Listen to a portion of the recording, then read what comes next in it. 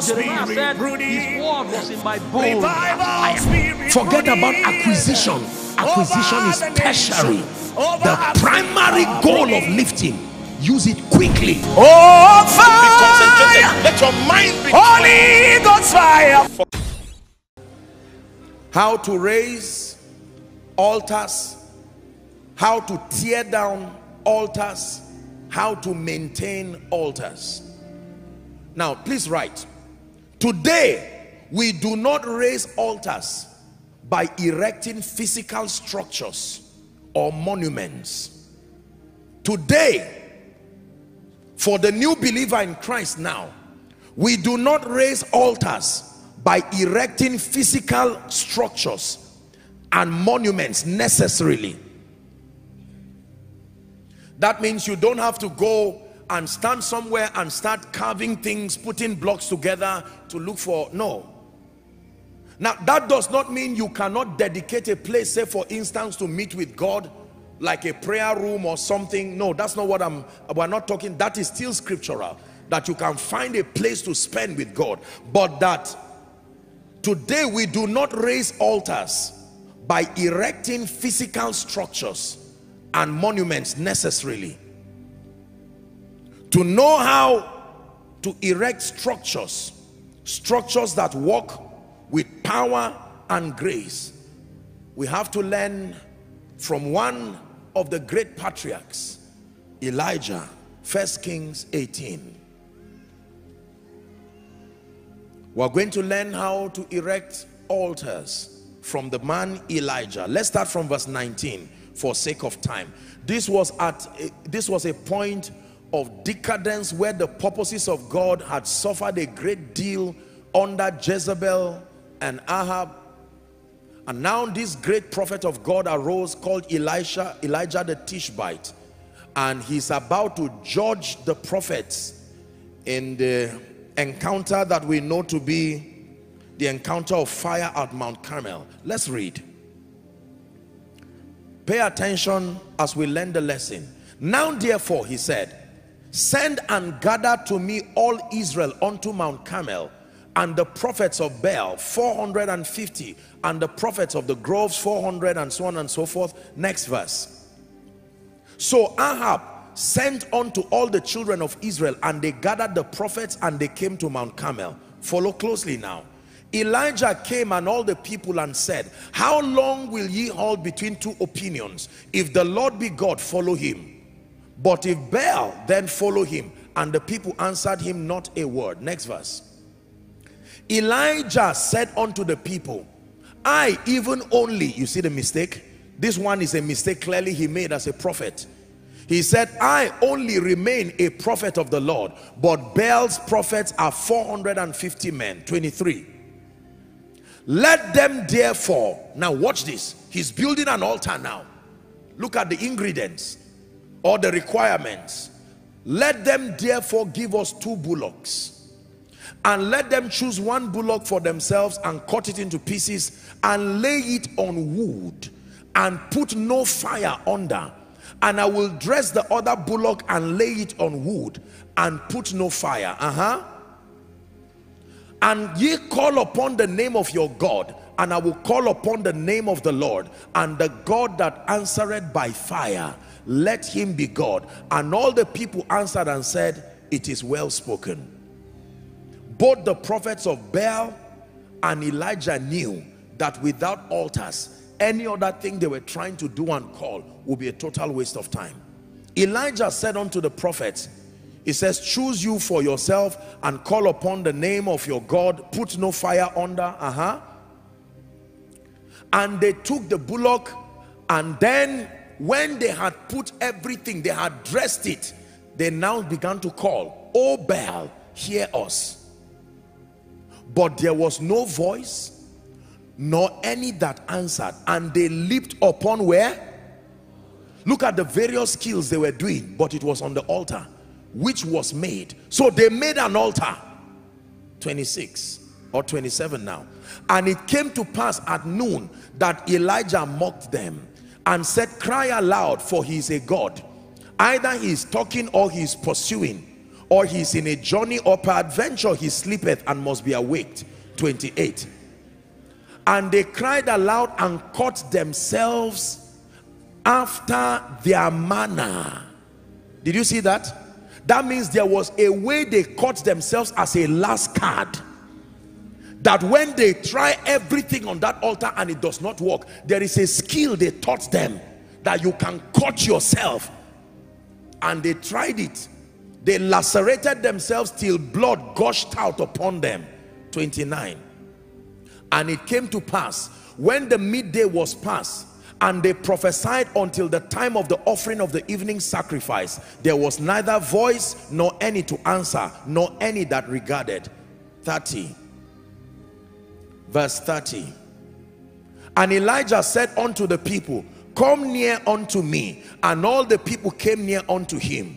Step number one, he repaired the altar of the Lord that was broken down. Follow carefully. We're looking at the protocol to be able to set up an altar.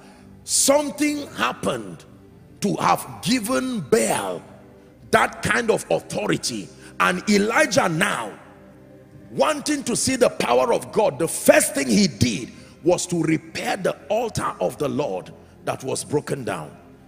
Reading to 39, let's hurry up. 31. And Elijah took 12 stones according to the number of the tribes of the sons of Jacob, unto whom the word of the Lord came, saying, Israel shall be thy name. So he did not just gather stones carelessly. The stones were according to the word of the Lord.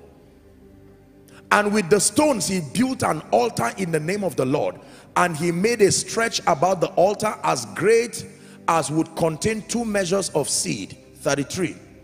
And he put the wood in order, and cut the bullock in pieces, and laid him on the wood, and said, fill 4 barrels with water. And he poured it on the burnt sacrifice and on the wood. 34. And he said, do it a second time. And he did it a second time. And he said, do it the third time. And they did it the third time. And the water ran about the altar, and he filled the trench also with water. 36. And it came to pass at the time of the offering of the evening sacrifice, that Elijah the prophet came near and said, Lord God of Abraham, Isaac and Israel, let it be known this day that thou art God in Israel, and that I am your servant, and that I have done all these things at thy word. 37. Hear me, O Lord, hear me, that these people may know that thou art the Lord God, and that thou hast turned their heart back again. 38. Then the fire of the Lord fell and consumed the burnt sacrifice and the wood and the stones and the dust, and licked up the water that is in the trench. And when all the people saw it, they fell on their faces, and they said, the Lord, he is God. The Lord, he is God. How to raise an altar?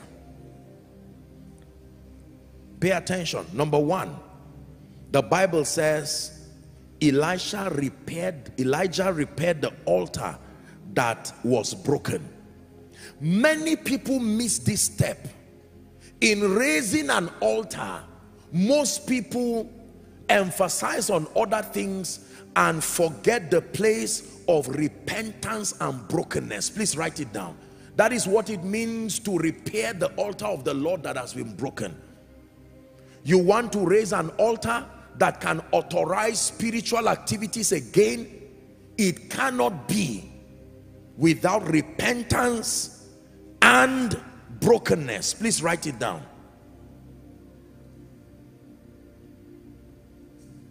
Can I tell you, whether it is as an individual, whether as a family, whether as a territory, you want to see the power of God come again, you want to see the realm of the spirit walk in partnership with the purposes of God over the lives of the saints, it starts with genuine brokenness and repentance.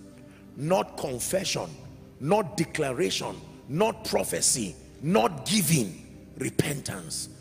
Unfortunately and respectfully, so most times, even men of God, when we are teaching people these things, we do not teach them the place of repentance and brokenness. Is someone learning? This is very, very, very powerful. Genuine repentance and genuine brokenness. Remember what Moses did.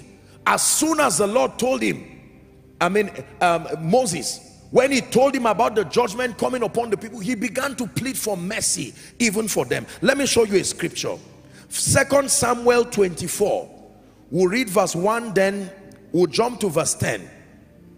The Bible says, and again the anger of the Lord was kindled against Israel, and he moved David against them to say, go number Israel and Judah. So he made a big mistake. Let's go to verse 10. And David's heart smote him after that he had numbered the people. Watch this now. And David said unto the Lord, I have sinned greatly in that which I have done. And now I beseech thee, O Lord, take away the iniquity of thy servant, for I have done very foolishly. Say repentance. Say brokenness. We are reading. Please continue. 11 now.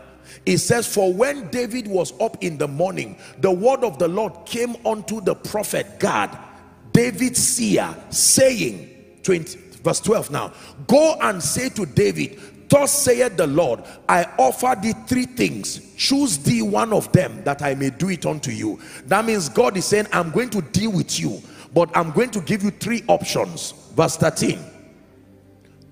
Number 1, God came to David and told him all of this. Punishment number 1, 7 years of famine shall come upon thee in the land. Or will thou flee 3 months before your enemies while they pursue you? Or or shall there be 3 days pestilence in the land? Now advise and see what answer I shall return to him that sent me. So David, these are the 3 punishments you are going to receive. Watch this now. 14. David said unto God, I am in a great strait. Let us fall now into the hand of the Lord. What a wise man. For his mercies are great, and let me not fall into the hand of man. You're not a man, no. You're not a man, no. You're the God who opens doors no man can shut. You're not a man, no. You're not a man, no.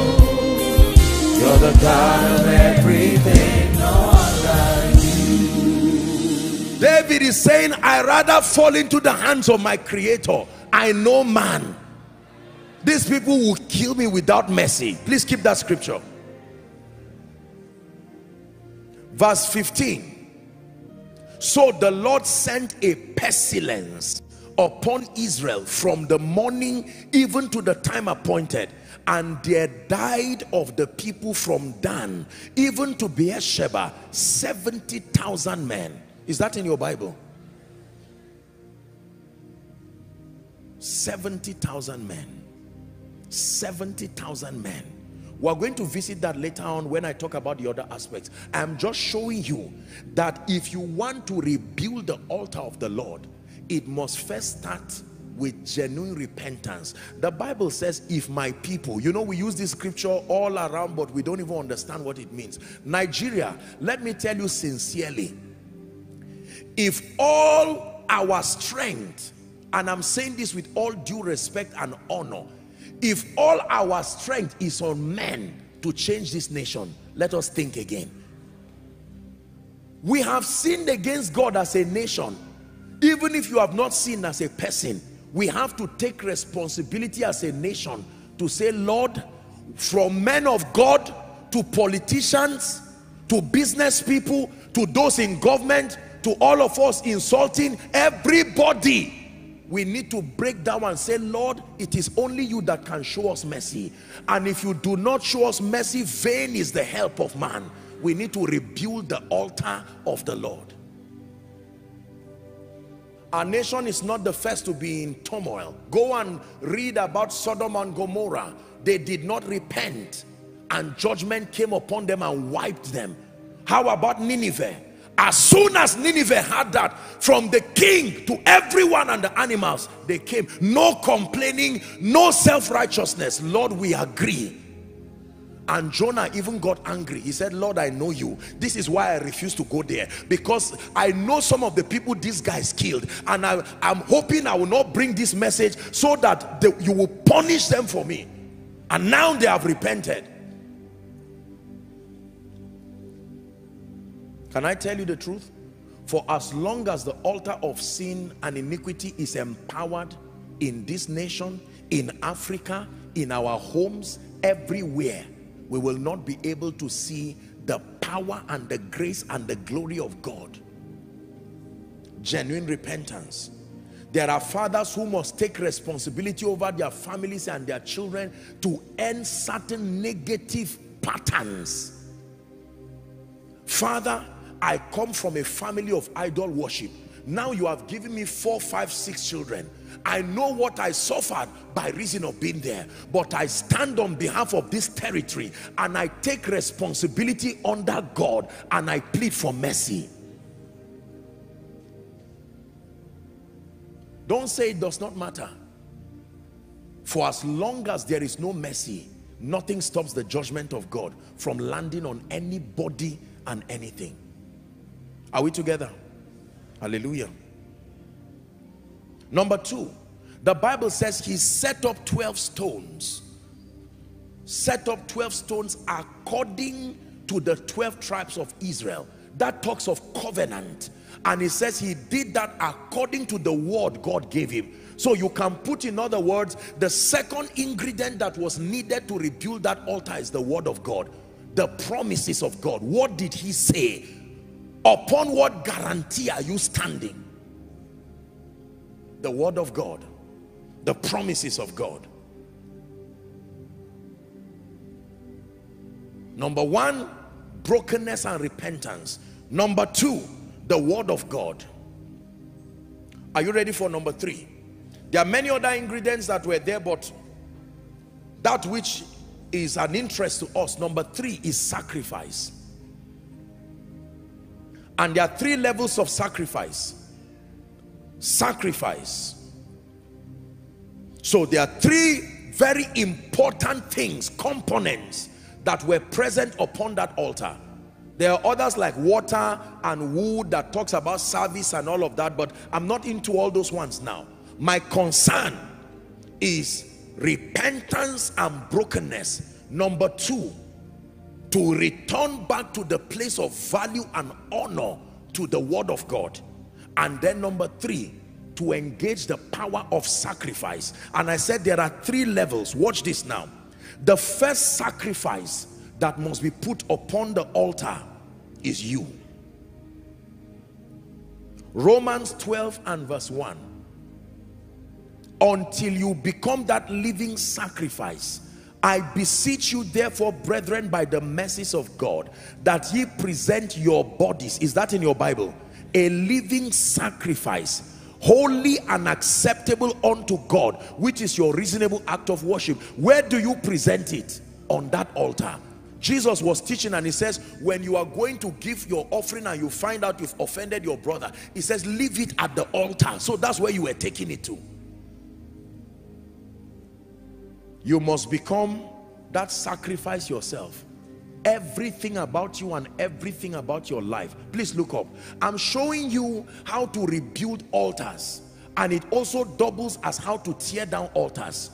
If our fathers worship idols, if our grandfathers, if our territories worship idols, it's not enough to just return to the Lord territorially. You as a person must come and say, I make a conscious decision. My life and everything belongs to you. The second sacrifice that God demands from us in building altars is our praise and our worship. Our praise and our worship. Hebrews chapter 13 and verse 15. Hebrews 13 and 15. It says, by him therefore let us offer the sacrifice of praise unto God continually, that is the fruit of our lips, giving thanks to his name. You want to rebuild an altar that restores all things? The sacrifice of praise and the sacrifice of worship. No wonder Paul and Silas were wise people. They didn't sing because they were musicians. It was a mystery. They didn't care who was listening to them. They didn't care about their vocal competence. All they were doing was to sing. And they created a portal from that prison that touched the heavens. And God came down in response. Do you not notice that this was a formula that was given the nation of Israel? Every time they were fighting a battle and it looked like defeat was imminent, they would keep their swords and begin to sing. You are good and your mercies endure forever. Is it in your Bible? They keep singing it and chanting it, and you will see God move like a mighty warrior and begin to bring confusion in the camp of the enemy. Your worship. The third sacrifice is your prayers. This is a major sacrifice that must always be on your altar. Leviticus chapter 6 and verse 13. The ministry of prayer, like sacrifice upon the altar. It says, the fire shall ever be burning upon the altar. It shall not go out. Prayer. Prayer. Prayer. When you see those who practice divination and wizardry and all of that, they are always there making enchantments and making sure that these altars are serviced by sacrifices of prayers to all kinds of deities. The sacrifice of yourself, your life, the sacrifice of your worship and praise, the sacrifice of prayers, and then the sacrifice of a seed, giving. And I'm going to teach you how to use this, because many people do not know. Many people just drop money, and I submit to you that sometimes even we men of God, maybe because it's money, just because you are bringing money and dropping it does not mean that you are dropping a seed and a sacrifice. I don't care how much. There is a consciousness and there is an understanding that must support what you are doing, because seeds have different voices in the realm of the spirit. Are we together? To rebuild an altar, number one, that altar must be repaired. Talks of repentance and brokenness. Number two, restoration of the word of the Lord, the promises of God. You must get back to live by the word of God, not to live by the ordinances of tradition, not to live over some kind of demonic template. Number three, the sacrifice of yourself, the sacrifice of your worship, the sacrifice of your prayers, the sacrifice of your seed. And then the final key to raising an altar is prophetic decrees and blessings. Prophetic decrees and blessings. Now we're going to finish up.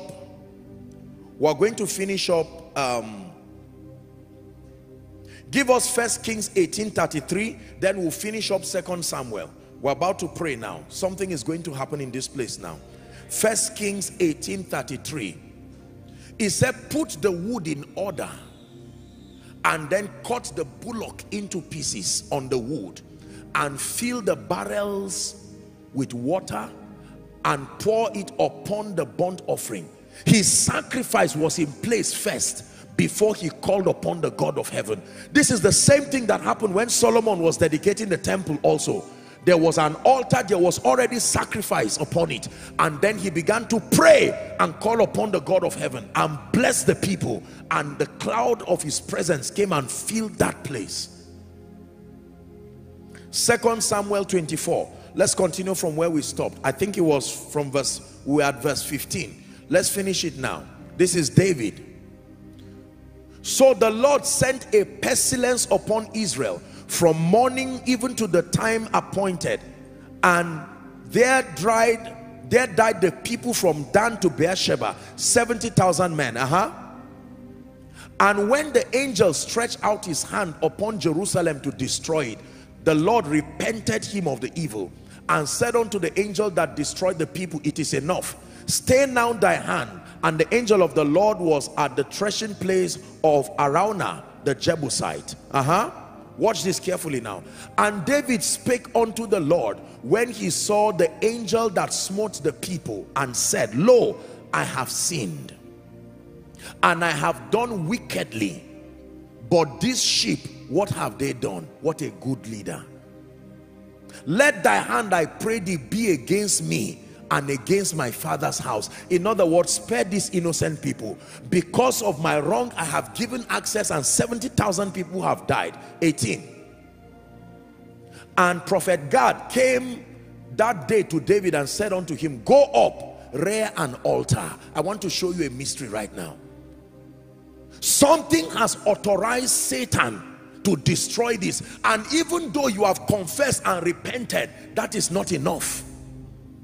He said, go up, rear an altar unto the Lord in the threshing floor of Araunah the Jebusite. 19. So David did according to the saying of God, and went up as the Lord commanded. We're reading to 25. And Araunah looked and saw the king and his servants coming towards him. And Araunah went out and bowed himself before the king on his face to the ground. Next verse. And Araunah said, wherefore is my lord the king come to his servant? And David said, to buy the threshing floor of thee, to build an altar unto the Lord, that the plague may be stayed, that the curse may be stayed, that the patterns may be stayed, that the reoccurrences may be stayed from the people. 22. And Araunah said unto David, let my lord the king take and offer up what seemeth good unto him. Behold, here is even oxen for you, and here are threshing instruments. You know what the guy said? I have come to you, dear king. I respect you. I mean, it's an honor for you to come. You don't need to do anything. Take the threshing floor, take a bullock, and even take all the instruments. 23. All these things did Araunah as the king give unto the king. And Araunah said unto the king, the Lord thy God accept thee. 24. Watch this. And the king said unto Araunah, nay, but I will surely buy it of thee at a price. Neither will I offer burnt offerings unto the Lord my God of that which does not cost me nothing. So David bought the threshing floor and the oxen for 50 shekels of silver. 25. And David built there an altar unto the Lord, and offered burnt offerings of peace offerings. So the Lord was entreated for the land, and the plague was stayed from Israel. Please look up. Let me tell you the truth. You can live on earth and fail woefully. Give your life to Christ, and in the sweet by and by go to heaven. But as far as dominion and authority upon the earth is concerned, you will never be able to excel without an altar. Genesis chapter 8. Let me show you something you may have read but not understood. Verse 20. We're about to pray. 8:20. Noah built an altar. Please look up. As soon as Noah came out, there was no place of Noah rejoicing and saying, thank God I survived the flood. As soon as he came out, the first thing he did was to build an altar unto the Lord. And he took of every clean beast, watch this, and of every clean fowl, and offered burnt offering on the altar. 21. And the Lord smelled a sweet savor, and the Lord made a proclamation by reason of that. I will not again curse the ground for man's sake, for the imagination of his heart is evil from his youth. Neither will I again smite any more everything that is living as I have done. Now look up, please. He said, verse 22, while the earth remains. Do you know what he's saying? Seed time and harvest, cold and heat, summer and winter, day and night shall not cease to them that understand the altar. The basis for his speaking was over the man who had raised an altar. And he's teaching here that all of these prophetic manifestations revolve around the understanding of an altar. The power to restrain evil is captured in the understanding of this system of altars. This is very, very powerful.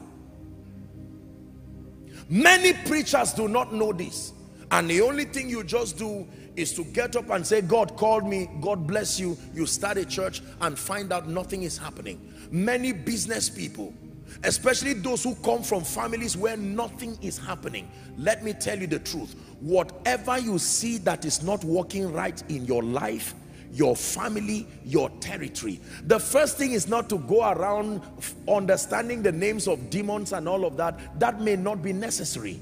The most important thing is for you to know that there is a principal altar that has powered all the causes, all of these infirmities, all of these demonic things, and it is called the altar of sin and iniquity. Are we together? Your first assignment in tearing down altars is to rebuild an altar to the Lord over that family. You don't do it by a physical monument. It is an understanding and a spiritual approach. I told you that an altar can also be a non-material platform. Lord, I stand this day, and in the name of Jesus Christ, on this day, I am standing to repent on behalf of my family, on behalf of all of this. Do you know that was what Job kept doing for his children? Read your Bible. That was why Satan came, even though they were wayward children. He offered sacrifices and built an altar for them. And nothing could touch them except when God gave Satan permission. Satan himself returned and said, when I went, I met a man fortified by the understanding of an altar, and I could not do anything.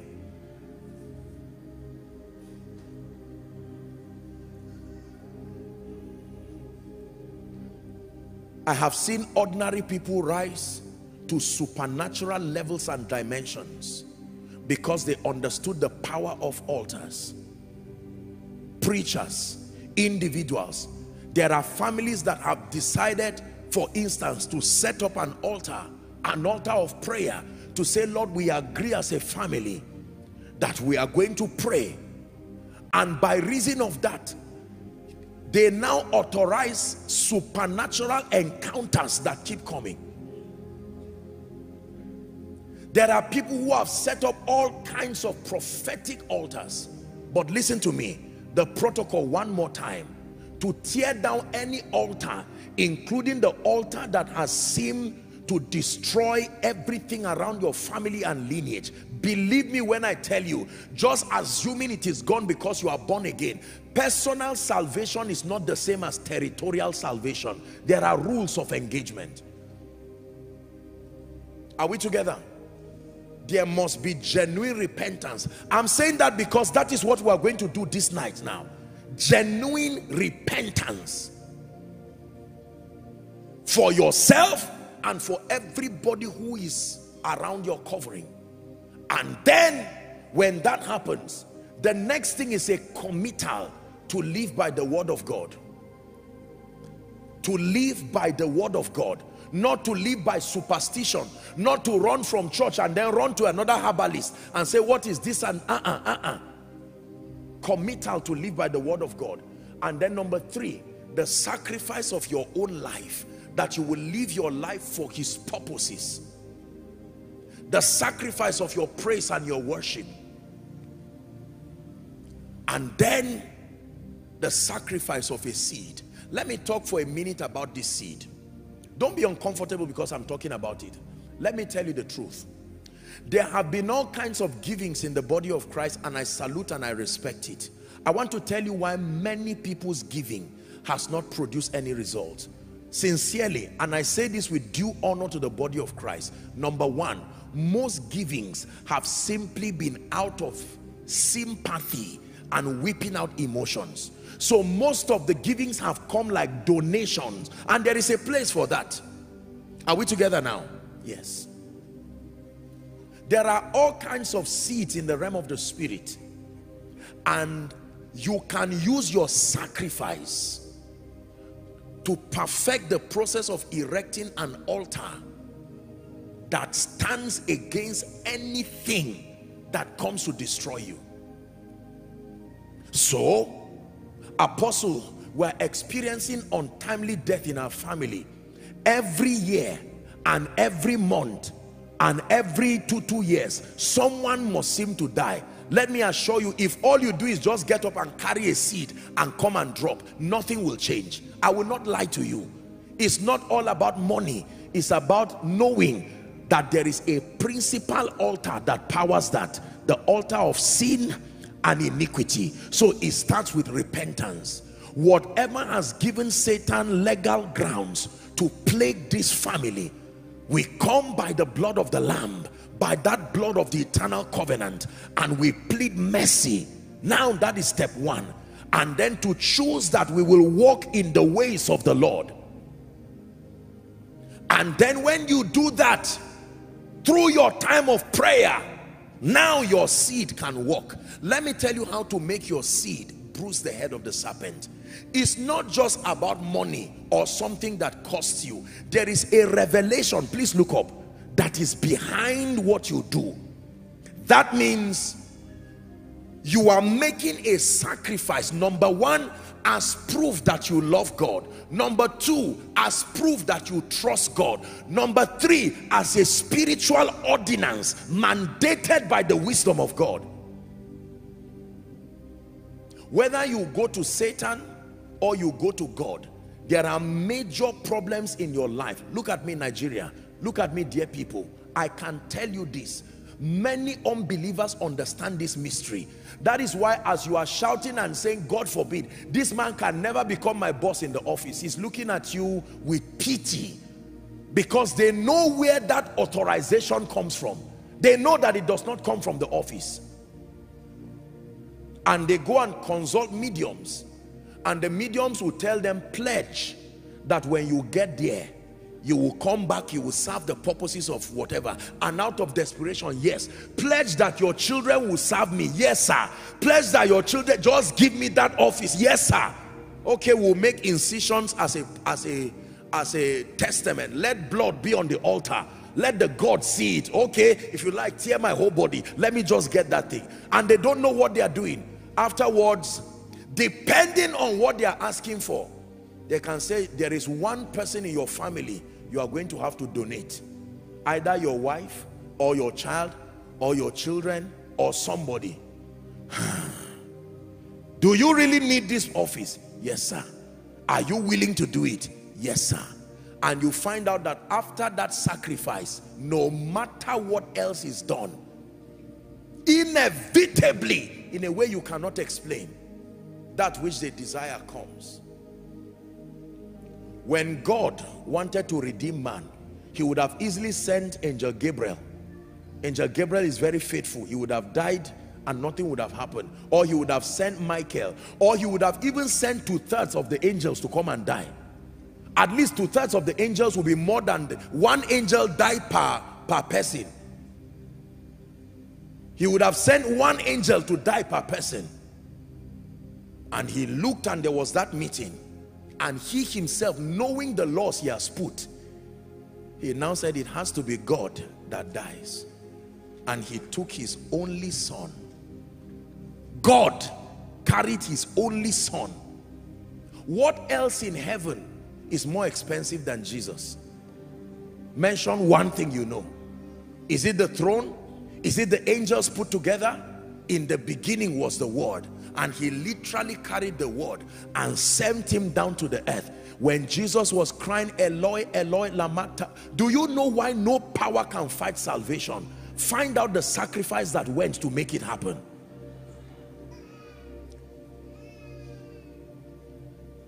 The only way salvation can be destroyed if there is a higher and greater sacrifice, greater than Jesus, that is sacrificed. Are we together? You get what I'm saying now? Yeah. He carried his most precious and hung it upon that cross and stamped redemption eternally for men. Ladies and gentlemen, let me tell you the truth. When I saw certain things in my own life, and I saw certain things across our territories, almost every territory, if we are to be sincere, there is a backlog of territorial limitations. Some of them, the things that I have mentioned, and it would take spiritual understanding to make up your mind and deal with these things once and for all. You can shout amen, you can fast, you can pray.